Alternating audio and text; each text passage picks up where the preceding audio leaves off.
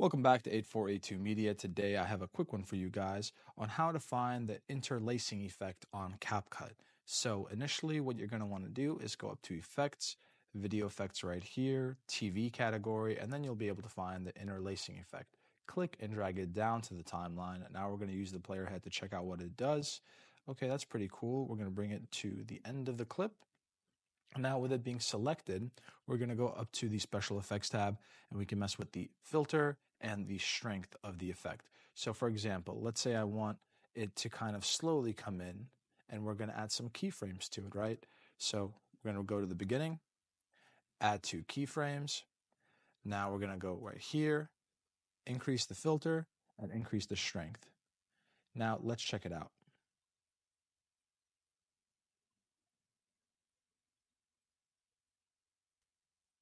And there you have the interlacing effect on CapCut. Guys, if this was helpful in any way, please leave a like down below. If you have any questions, comment down below. Thank you guys for watching and have a great day.